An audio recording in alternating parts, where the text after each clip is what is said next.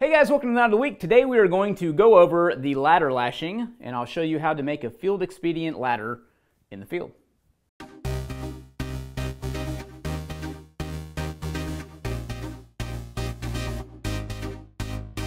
All right, so the first thing you're going to do is put your thumbs down. So you're going to approach the two lines that you have already in place. And the best thing to use if you're using a natural tree limb or something like that is a timber hitch if you're going to attach two lines. So again, thumbs down, approach the line, and you're going to grasp over the line and rotate your hands up. So what you've done is you've kind of put the line in both of your hands, and you've got this modified loop, if you will. Now you're going to put your thumbs into those loops and expand that area and reach through. I like to use my middle fingers for more than just this. And you're going to expand again. So what that looked like again is this type of deal, reaching through and pulling, and now you've created a void in each of these. And I'm going to hold this with one hand so I can bring up this stave here.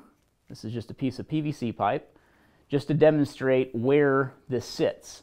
So now when you tighten all this up, and you'll have to adjust this based on where the height is and needs to be, but as you do this, you can see that it's holding steadily, and that is the first spot of a rung of the ladder.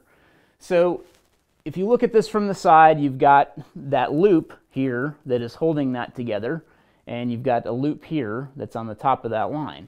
And just to show you, I'll leave this one in here, and I'll do another one again with my right hand here just to show you. So approach the line, thumb down, rotate up, reach through, grab the line, hand back out, pass it off, and now you've got your ladder lashing. Hey guys, thanks for watching Ladder of the Week. This is our DIY knot board display miniature that I built.